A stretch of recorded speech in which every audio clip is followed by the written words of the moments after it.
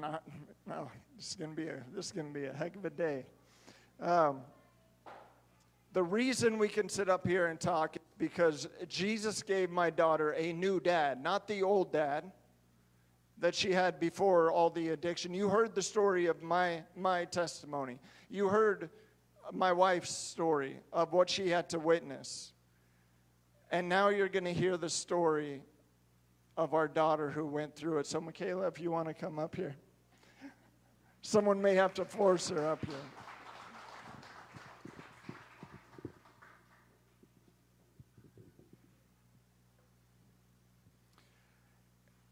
Isn't she beautiful? I'm so glad that she looks like her mother. Oh, praise God for that.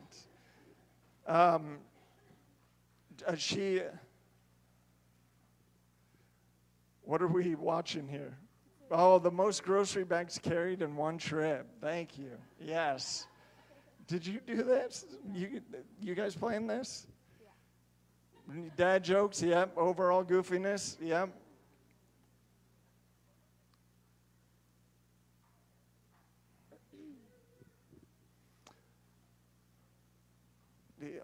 Okay. This is getting me before I even start. I did teach her how to drive, not well though.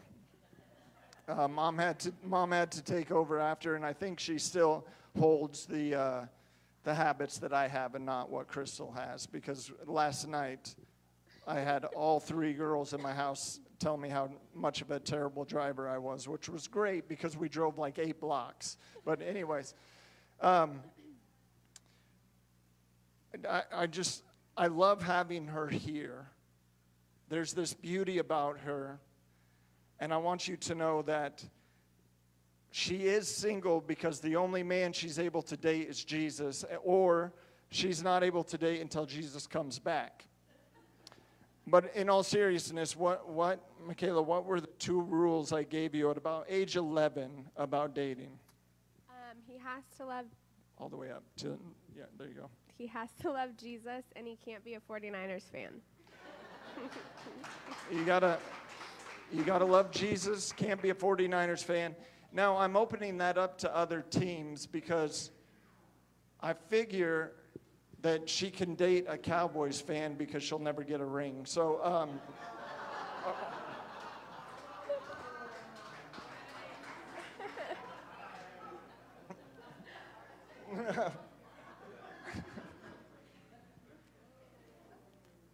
I'm just going to let that one sit for a minute. Some of you are now just getting what I just said, which is cool.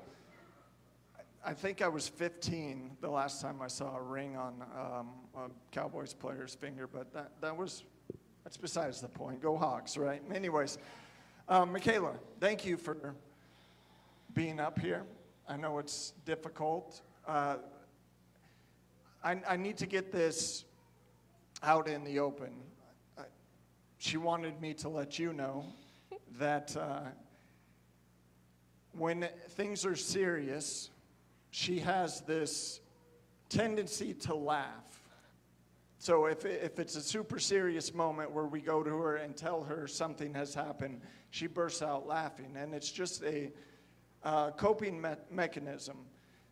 There were a lot of times this week as we talked about the story of her childhood and growing up that there were moments that she remembered that I didn't until she brought it up. And there were moments where I would talk about things and she didn't remember until I brought it up. And I want you to know something about the human mind. We're getting into psychology here, but the human mind is wired for safety and protection and being comfortable. And when you step outside of that comfort zone, that's when you grow. So when we were talking and we were growing closer together through this talk, it was incredibly painful to get out of that comfort zone, and we had to take multiple breaks where we would start talking about what led up to the moment we have now. And we would look at each other and say, we need to stop, let's go out and let's go to the ocean for a little bit, and then we would revisit it. Michaela, for those who are new here and don't know what I'm talking about, because I just realized there's a lot of new faces, for a large majority of my daughter's childhood, she had a father who was an addict, an alcoholic, a felon, was in jail, tried taking his life, and ultimately Jesus saved. And so that's the baseline of where we're going. But they didn't come here for me. They came here for you. But Michaela, I want, just tell us a little about yourself now. Okay. I'm Michaela. I'm 22. I almost said 21, but I am a dental assistant in Lincoln, California, and I work at the children's ministry at my church in Lincoln. So she asked me a question this week. She said, "Dad, how honest do you want me to be?" And the reason she asked that question was because she said, "I don't want to hurt your feelings." And I looked at her and I said, "I want you to be as real as it was, because that's how Jesus is glorified in the midst of it." So there are going to be some hard moments today, some moments where I had to get away and realize that not only did I do this to somebody else, but I did it to my only girl. And the enemy tried to shame me into silence. But I realized that verse, a new creation, that the old is dead and gone, that we can now bring glory to God by talking through this story. But can we bring up that first picture? We had Michaela at a young age. And that's my little girl right there. Look at that hair on that guy, though, man. I don't know about the look you're giving. That look is something else. But this was the moments where things were smooth in our life. I absolutely adored having this little girl that I could hold in my arms. But Michaela, can you tell us about the good moments that you remember before everything came into play? Yes. So I wrote here, I don't really have a lot of good memories at that time, but I do remember going to the park, taking me to work with you when you were sober. That was the good times. Just hanging out and, yeah. Playing. She was with me wherever we went. She was my little sidekick, my little buddy. At 3 years old, some things started changing.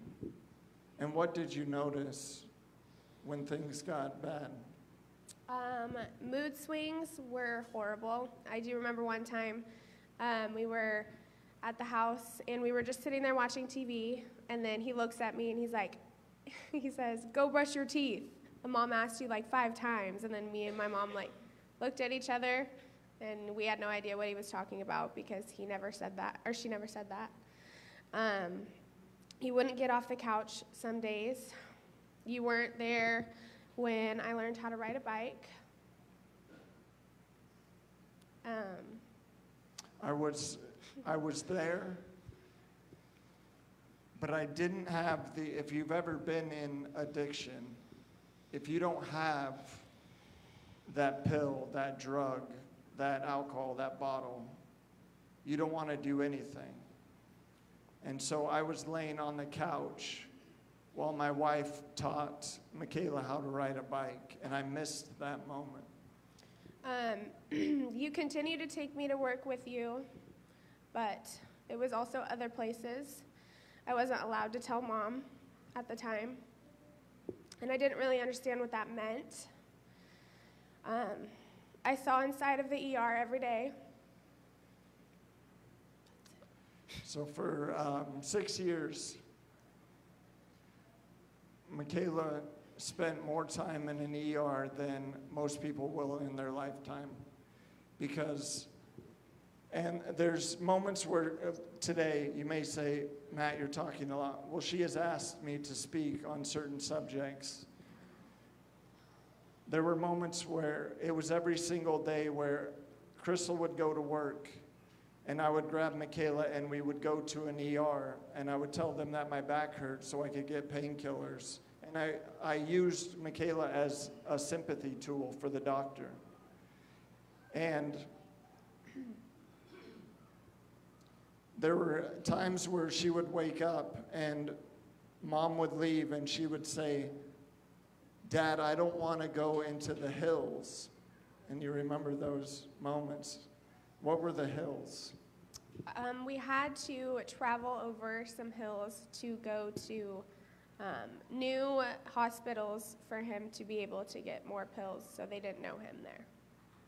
So we would drive long distances to get to hospital rooms, and we tried to time it out so that we would be home in time for Mom to be home. And I would always look at her and say, now what are we going to tell Mom today? And she would recite. We played all day. We had fun together. But I taught her at a young age not to tell the truth to her mom.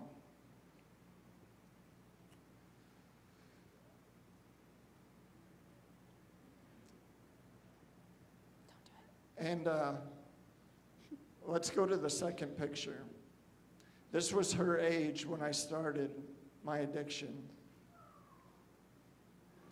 A little girl. Am I cut off? Did you cut me off? Can you guys hear me okay? Okay, I'm a little low, but are we sitting too close together? No? Okay. So Michaela grew up from the age of 3 until 9 in this phase of hospitals. When she just mentioned we would go to new places for her were drug houses. So she would be in her car seat while I would be doing a drug deal with somebody else. And then came a point in the addiction where she was sitting in the back of a car and I get a phone call. And it was loud enough where she could hear in the back. But will you tell us a little bit about what that phone call was? Yes, I don't really remember how old I was, but I was sitting in the back seat, and we were on your paper routes. Yeah, I was 26 with a paper out. Why wouldn't you? But. And my mom calls him, and I hear my mom over the phone say, "Stay where you are. We're coming to pick you up, and you're going to jail." And I started to cry because I heard that, and then he got off the phone, and he calmly looked at me, and he said, "I'm just going on a fishing trip. I'll be back." And then the cop came, and he didn't arrest him in front of me, which I am forever grateful for. And then, yeah. So he actually took me around the corner because this detective that I love him to this day. We've been able to reconcile, and we've actually been able to go back and thank him for what he did. But he was so caring for my wife and my daughter that he allowed Crystal to come and be with Michaela in the car while he walked me around the corner to put me in handcuffs so that she didn't have to have a memory of seeing her dad in handcuffs. But you realized when Mom was folding the blanket. Do you want to talk about that? Because she told you, and I told you I was just going on a fishing trip and that I would be back sometime. Yeah, so we were in the car, and he was persistent on telling me that it was a fishing trip, and I was telling him that I heard everything, but I feel like I was kind of young, so you were like, "No, you didn't," kind of thing. But we went to our house after, and I walked out of my room, and my mom was folding our famous King's blanket that we always had. Sacramento Kings. And I looked at her, and I said, "Dad's not going on the fishing trip.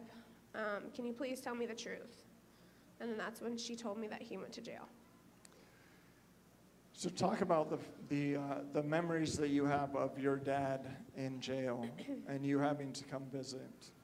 I don't really have, I feel like that's where it blocked a lot of it out. But I do remember talking to you through the glass, putting my hand up there.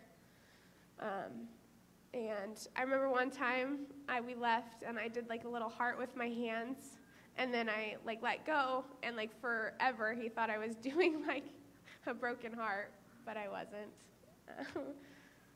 My heart was broken. So for 3 months, I had to see this little girl through 3 inches of glass. And she couldn't understand why she couldn't touch her dad. She couldn't understand why she had to pick up a phone to be able to hear her dad's voice. And this is where the strength of my wife comes in, of being able to walk Michaela through that darkness. And finally, by the grace of God, I was released out of jail and things were going well.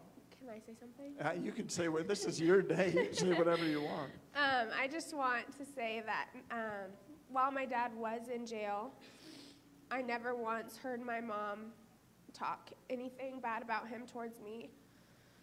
It was hard for her because obviously she didn't want to take me there, but every day she would take me.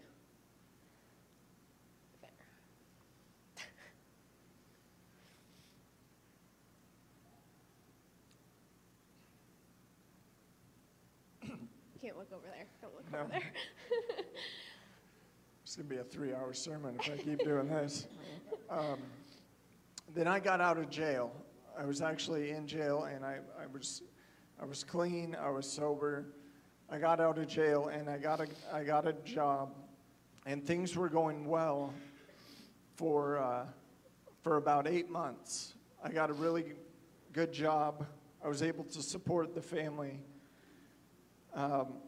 I got into HVAC, which was wild to me because I didn't even know what a screwdriver was at the time, and I got it, which is a funny story. My parents got me a tool set for Christmas, and I opened it up, and my wife looked at me and she said, "What are you going to do with that? You couldn't even name one of these." And I'm like, there's some turny thingies in here. But I get a job, and things are going smooth. I'm starting to repair the relationship that I have with my wife. I'm starting to repair the relationship that I have with my daughter. But then I relapsed 8 months in, and it was all because of boredom. If you're struggling with an addiction right now, I want to implore you, I'm going to take a time out and pause. Can I implore you to reach out and get some help? Because all it took for me to go back into that addiction was one day I woke up and said, you know what? I don't want to go to work today. I want to hang out with my daughter. And I was bored, not by hanging out with her. That was a bad segue. But I was bored. That's all it took, was I was bored. And I called my drug dealer back and said, I know you haven't heard from me for a long time, but hey, can I just have a couple? And that turned into us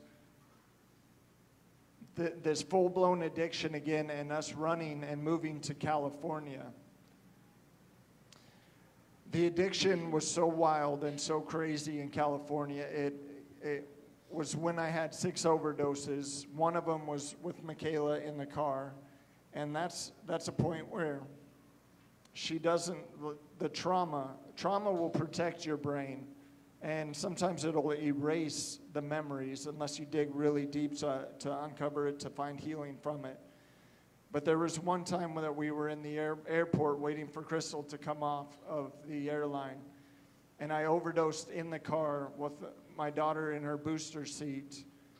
And luckily my wife found us before anyone else did, and she saved my life multiple times. But as the addiction got worse, so did the mood swings, so did you started losing the dad that you thought you had. But tell me about the night that you wanted me gone. I don't remember a lot of it, but I do remember you and Mom were fighting really bad. And I think she wanted you out of the house. I can't remember. But you punched a hole through the bathroom door. And I was in my room, and I remember just walking out to you, and you were laying on the couch because you were just, I don't know how to describe it, but you were laying there just like, relaxed. And I said, I hate you, and I want you to leave. So it was a surreal moment for me of a 7-year-old girl coming to me and turning my face as calm as can be and saying those words, Dad, I hate you. I want you to leave. It wasn't out of anger. It wasn't out of spite. That was her true feelings that went through that. So I ended up leaving for the night. But then came a point where the addiction was so strong and so severe that I decided that it was time for me to leave this earth. And my wife took my daughter to Grandma's house, and I knew July 20th, 2009, that would be the day that I would take my life. And I called Crystal at 5 p.m., and I had a time set for 5:45 that I would be in the garage and I would remove myself from this world. You've heard it before, but this Bible here that I preach out of has my suicide note that I wrote in it for my wife and for my daughter. And I know that this part is hard for you. It's extremely hard for me as well, but tell me what you remember about July 20th, 2009. This is an 8-year-old girl. And the reason why I say through the eyes of a child is adults can tend to hide things because they don't want the bad side shown. But this is reality of what she saw that day. So I remember my mom grabbing me from the house, and From Grandma's house? No, our house. Oh, okay, I'm sorry. I'll let you talk. I'll just be here. And she said that we're going to Grandma's, and I loved going to Grandma's, so I was super excited. And that's another thing, is my mom never let me know that they were ever fighting unless I heard it. So we went to Grandma's. I thought everything was fine. We got there. We started making cookies. And then all of a sudden, my mom was like, we need to leave. And so she grabbed me, and I was all upset. I was like, I want to make cookies. I'm not leaving. And then we get there, and the garage opens. And I remember Mom running out, and then I got out, and I just saw my dad crying on the floor of the garage. That's all I remember. So you don't know why I was laying on the garage floor, and the reason why Crystal was running is because she literally saved my life as I was stepping off of a chair. And all she saw was her dad laying on the garage floor crying. And then the next day, I was gone again, wasn't I? Because I went into a rehab center the very next day. Mm-hmm. Tell me what your memories are of those 3 months that I now had to be away. I wasn't fishing. I wasn't behind a pane of glass, but I was away from them for 3 months while I got help.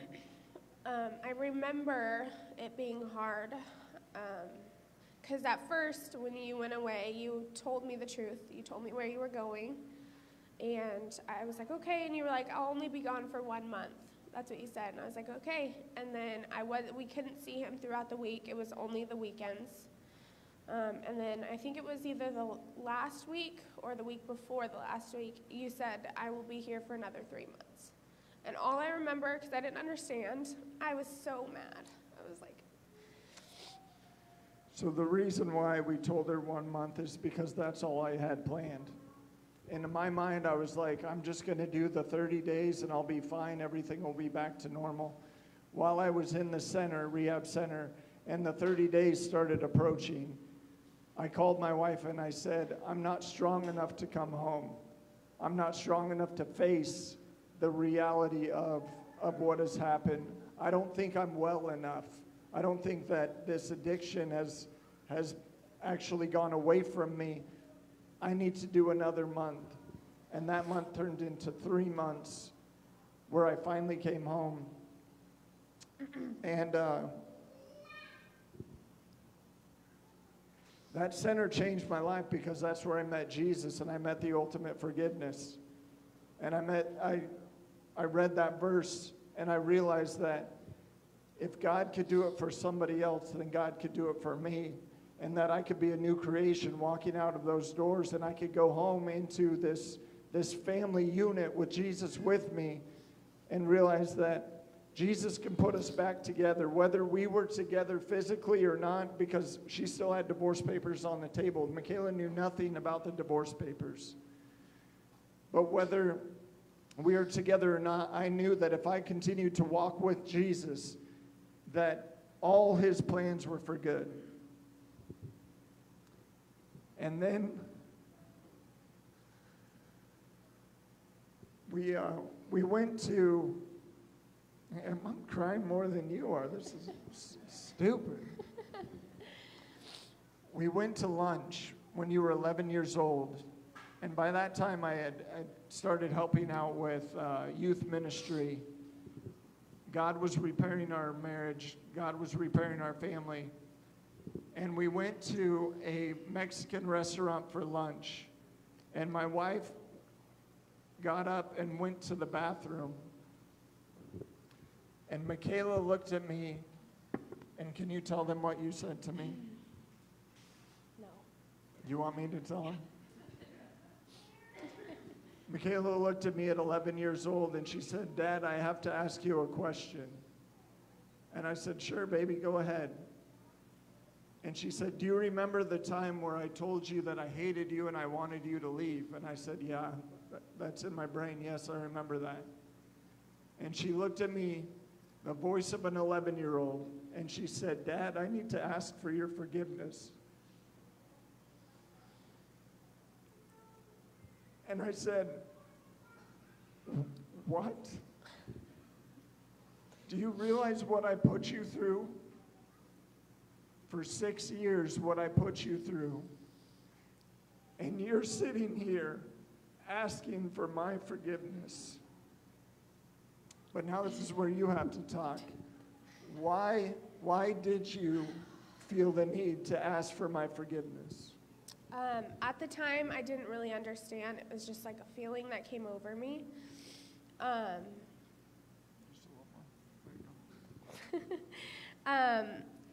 guess I chalked it up to be that I wanted our relationship back to normal. Now I look back on it, and I believe it was because Jesus wanted forgiveness to flow through our family, and I think he wanted it to start with me. So I hope you caught that. At 11 years old, she knew she wanted forgiveness to flow through our family. And even at 11, she had this realization that forgiveness has to start with me, which, how strong the Holy Spirit is, even in a child. So I want everyone here, another pause in the sermon.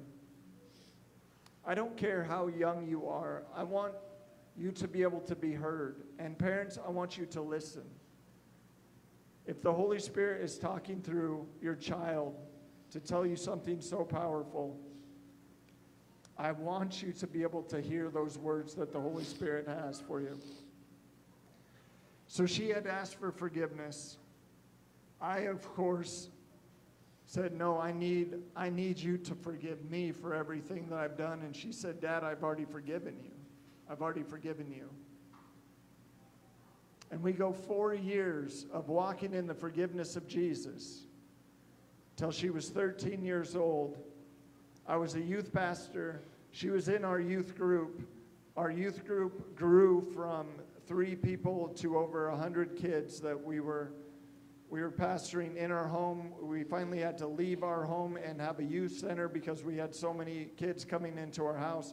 So much Little Caesars pizza. Right. And youth pastors out there, the $5 pizzas, you can feed an army of kids with that, but I am so tired of Little Caesars pizza. By the way, they're not a sponsor of today's sermon, so I can say that. But then I took you on a drive. And what did I tell you? You looked at me. Sorry. You looked at me and you said that you relapsed and that you were going to get help again, and I did not believe you. So when I told you that I had relapsed as a youth pastor, your youth pastor, what were your feelings in that car ride, that moment? I mainly felt very betrayed because recently, I think, before that was happening, it was when you were sober and we were having a good time, and you finally let me know who was supplying you the drugs. So you can let the audience know who was supplying. It was my mom's dad, and then it was my great-grandpa when we moved to California. So I felt very betrayed because the three closest men in my life caused this. Yeah. So I did relapse 2013, got some help, went back into that same arena. But what changed in the way you dealt with 2009 to 2013? Yeah. We'll get through this one. But what was the strength behind that 2013 relapse? And we can bring up picture 3, please.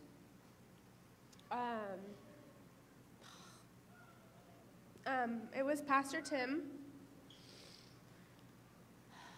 Sorry. He took me aside and said, Jesus is stronger than this addiction. Please do not give up on him. He needs you more than ever. So this guy right here, who passed away last year, took Michaela in, and she said, I know that your dad did this, but Jesus is stronger than what your dad is going through. And the whole don't give up on him, he also said that to me. And so much grace flowed from that. But how, as a 13-year-old, I can't wrap my brain around this, but how as a 13-year-old were you able to keep walking with Jesus throughout this time? Honestly, at first, I didn't think that, sorry. I didn't think that I was like, someone would never do this to someone so young. All the hurt. I didn't think that he was there. I was like, there's no way. No way he would put someone through this again. But it was, if it wasn't for Pastor Tim, I don't think that I would have kept believing in him and following him. So what you told me this week, and I know you're having a hard time with this moment, is you said the strength of Pastor Tim and the strength of your mom allowed you to continue walking towards Jesus and with Jesus, but... Yeah, well, sorry, I'm going to say something. No, you... Just the strength of my mom, because I looked at it as she has a choice to be with you. I don't. You're stuck with me. So, and she believed in you, and never once did I ever hear anything bad about you come out of her mouth to me to make me hate you. And so I was like, if she can do it, I can do it. So I can't even look over here, but the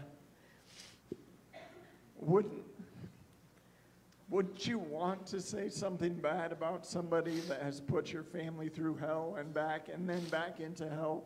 Wouldn't you want to do that? But she realized that there's no healing and no strength in those negative thinking, that way of negative thoughts, of negative speaking. And not once did she insult me, tear me down, or belittle me in front of Michaela, or even really to me. It was always just this quiet strength that she had of saying, Jesus is bigger than this. That's why I call her my Batman. She is everything to this family. It was always the death stare too. She didn't have to say anything. She just looked at you. If you haven't gotten if you haven't gotten the crystal death stare, just be grateful. You're lucky. You're lucky. She can have one look, and I'm just like, I did something wrong, but I have no idea what, so I'm just going to freeze right here in this moment. And she'll let me know what I did. But as we wrap this up, I know that uncovering this was hard on you. I know it was hard on your mom. I know it's hard on me. But there's a question that I have to ask you that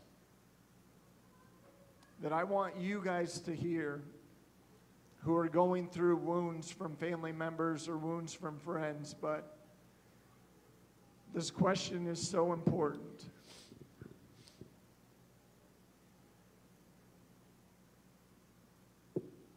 How were you able to forgive me?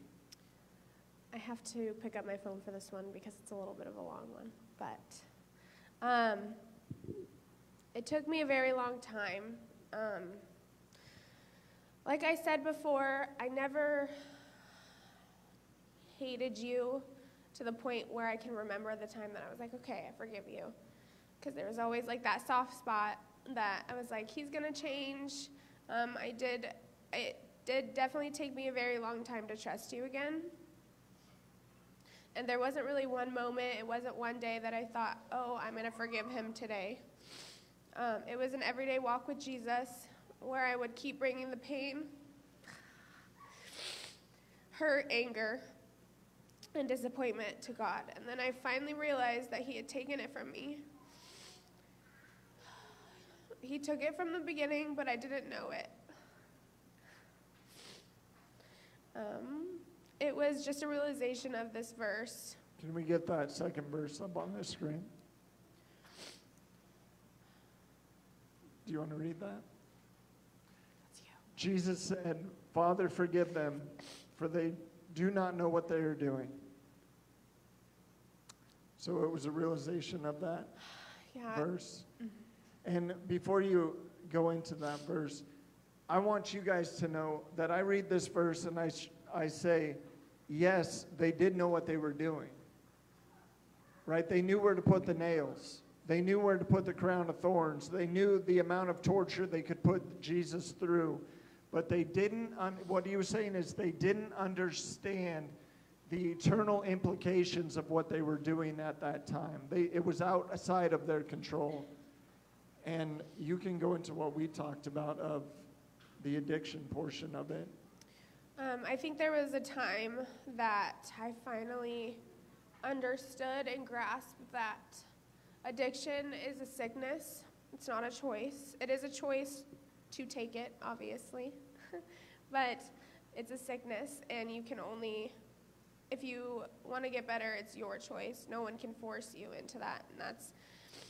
And that's where I think that's when you found Jesus in rehab, he helped you with that decision. And since I've been forgiven by so much, Jesus gave me the power to forgive you. That'll preach right there, church. 13-year-old saying that she realized that she had been forgiven for so much, so then now she has the power to forgive her father. I need you all to know how much you've been forgiven from. Because if you don't know how much you've been forgiven from, you'll never walk in the forgiveness, full forgiveness that Jesus has offered you. Just by saying yes. The Bible verse says that while we are still sinners, Christ died for us. that he took everything from us. And when she says that it was a sickness, for me it was a sickness. And my wife is one of the only people who knows this, but I would go to bed at night praying that God would take away my compulsion for the drug and the alcohol. And then in the morning I would wake up and I would choose to walk out that door with Michaela and go find more. And I realized that when I came to Jesus and he made me a new creation, that compulsion was completely removed from my life. It was gone. It was literally taken from me. So we're able as a family where someone in front of me can have a glass of wine and there's no urge, there's no compulsion. So there's another verse that you brought up, and we'll bring this third verse. This is so powerful, church. Get rid of all bitterness, rage, and anger, brawling and slander, along with every form of malice. Be kind and compassionate to one another, forgiving each other, just as in Christ God forgave you. But I need to ask you this as not only a pastor, but as your dad. But what does, when it talks about Jesus, and I'm a Jesus guy, you know that. Really? What does Jesus mean to you?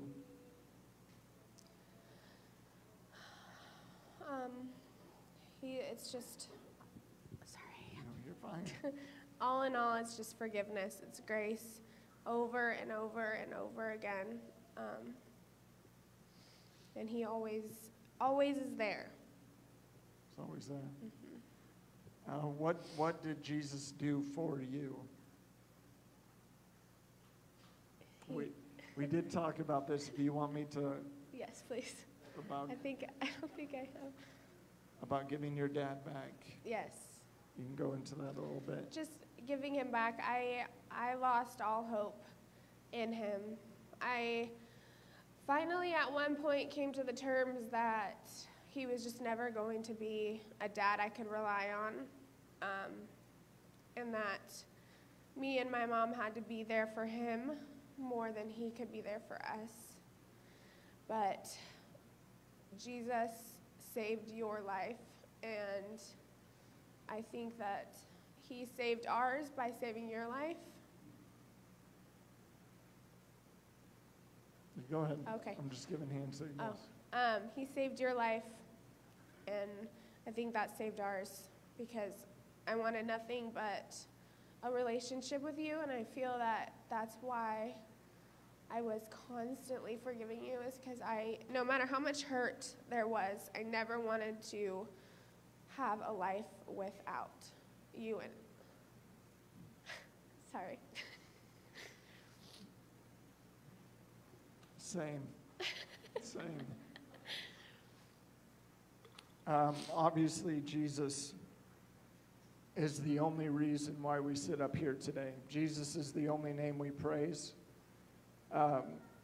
There is no building Matt up, building Crystal up, building Michaela up that can compare to the name of Jesus.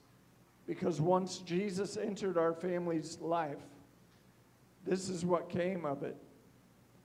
Through all the addiction, all the pain, the overdoses, the suicide, the divorce papers, all of that, it was me trying to get better for them, and it always would fail, wouldn't it? I would always let you know, I'm going to get better for you. I'm going to get better for you. But that didn't work.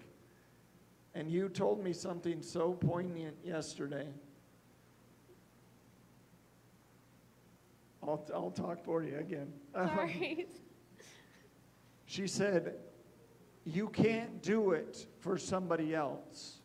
You can't get well for somebody else. That can only last a little bit of time. You have to allow Jesus to enter the picture and come and transform you completely, where you focus only on you and Jesus.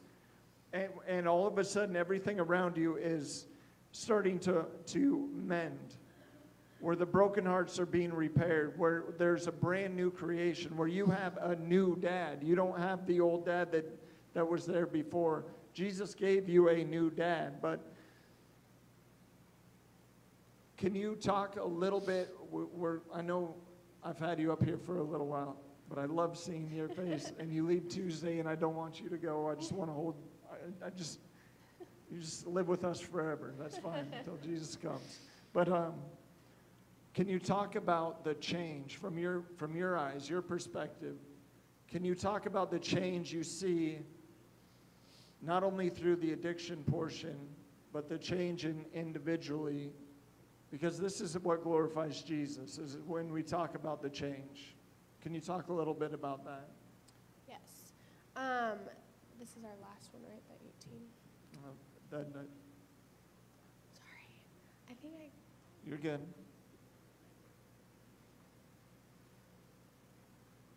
Oh, how cool is my dad now? Right. Got it. It's not about Matt, it's about Jesus. I don't know why you would write how cool your dad is, but just go with it. He's pretty cool. I just am so proud of you. Anytime someone asks about my story, like, for example, we were flying here, and we sat by this guy, and he asked why I was coming here, and I instantly I couldn't stop talking about how proud I am of you, and, like, I would have never imagined you being a youth pastor or even a pastor in general. That would be the last thing. Same. I saw you go to jail. I saw you overdose plenty of times. I saw you kind of steal from your loved ones, and I just never thought that could change. And I think that's what made me realize that there is such a bigger power, that we are completely out of control, so that he could be in control. That'll preach as well. What about your mom? She's pretty cool too. No, she is the I'm not looking over there. She is the strongest woman I have ever met. I just am so thankful that at such a young age, she never tainted my thoughts of you. She let me have my own opinion of you, because it could have completely twisted, and she could have said things that I would have never forgiven you for, and I would have resented you my entire life. And I'm just grateful that she let me have my own opinion of you. And she's actually the one that led you to Jesus. She is, yes. She took me to church every Sunday, even when you were gone. Because at that time you didn't enjoy going to church, so even when you were there, you didn't really come, if I remember correctly. But she was always the one that was like, we have to go to church, we have to go to church. And I was like, no, it's too early, we're not going. But I'm grateful, because if it wasn't for her strength and faith, I would have not been who I am today, I don't think. I totally agree with that. And as the last question that I have for you, for the congregation, the audience, those watching online, what would you say to those going through something similar to what you went through, or those who are holding on to any bitterness towards a child, let alone a parent? What would you say to them? My biggest advice would be hold on to Jesus. He is the only one that can transform and save lives. You are completely out of control. So you want to change your life as much as you can, but he's the only one that can take what the enemy meant for evil and turn it into good.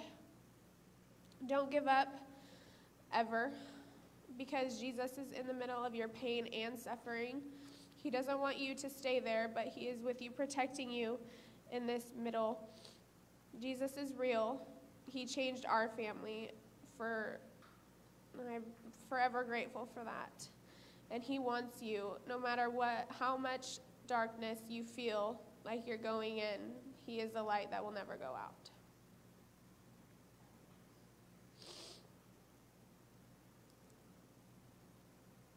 I really don't know.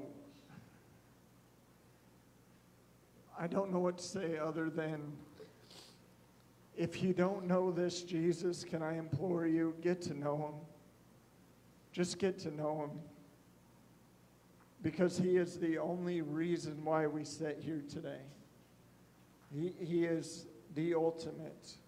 And what's so awesome about him is, even through the darkness, she just said it, he was the light that would never go out. So Crystal and Michaela always had this guide, this always just this point. Even if the light was dim, it was still a light that they walked towards together. And I just took a little bit longer to be able to get to that point. But I'm so grateful that Jesus is patient, that he wants all of mankind to know and accept him, and to know him by name. So Michaela, thank you for your strength and your courage, and I love you so much. I love you so much. But can you give her a hand? Thank you so much for sharing. Nate and Sarah, you can come on up.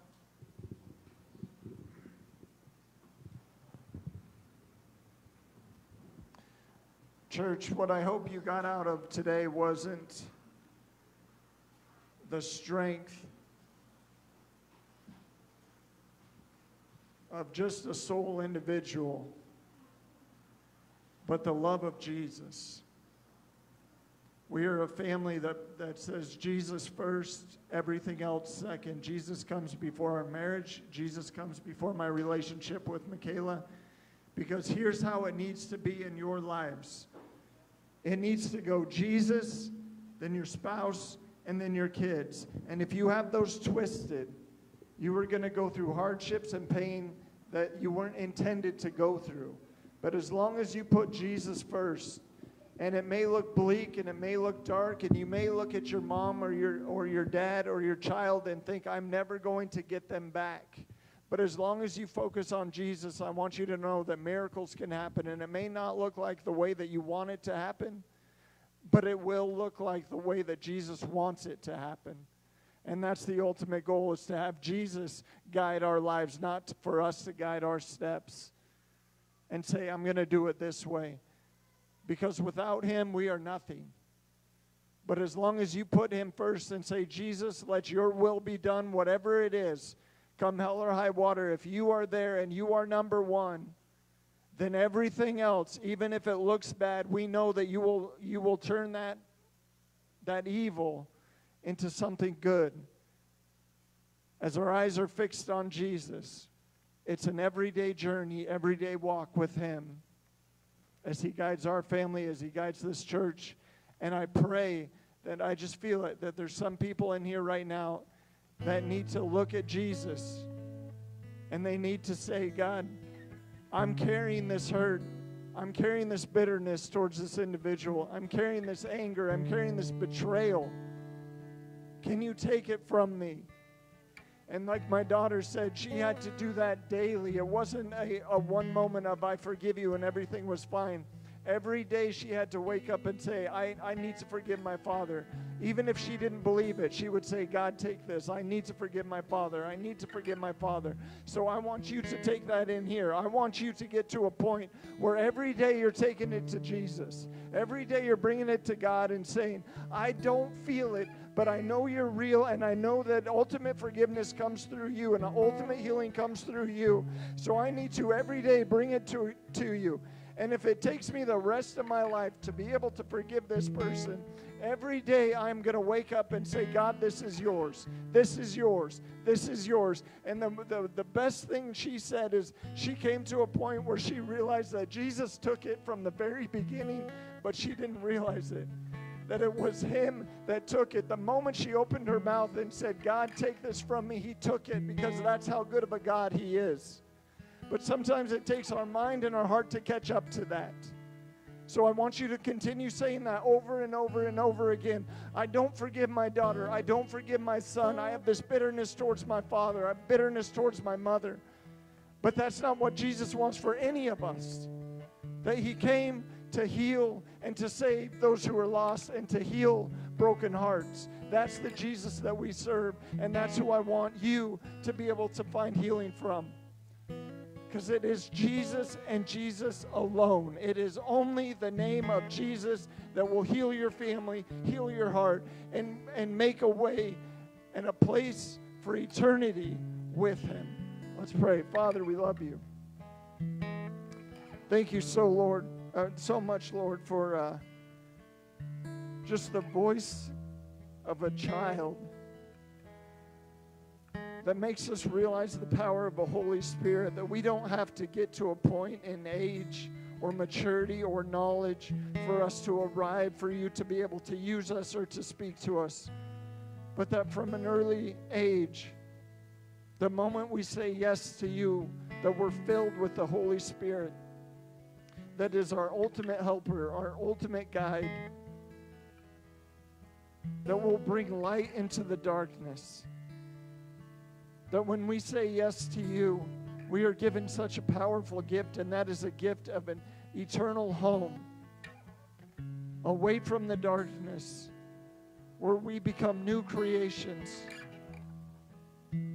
where you form us and shape us into the people that you want us to be. And although that path may not look like what we have planned out, it is your path, and that's what really matters. And all it is a cry from the heart saying, I want you, Jesus. I say yes to you, Jesus.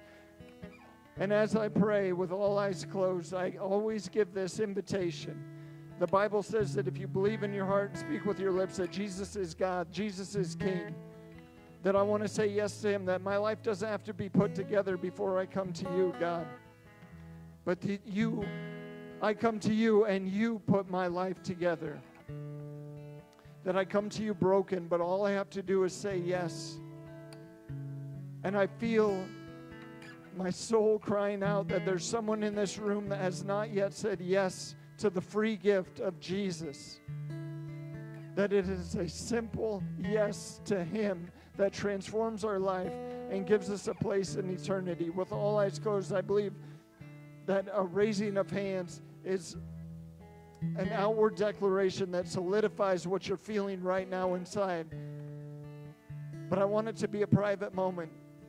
If you want to say yes to Jesus and have the Holy Spirit enter your life, would you just shoot your hand up and put it up and put it right back down? I want to pray for you. Yes, yes, yes, yes, yes. Any more? Any more? Jesus is with you. Yes. God, thank you so much for the hands here. Thank you so much for expanding eternity. Thank you so much for saving our family. And thank you so much for the families that have been saved that are in front of me because of the name of Jesus, because of the name of you. We give you all praise, all of it. In Jesus' holy name, amen.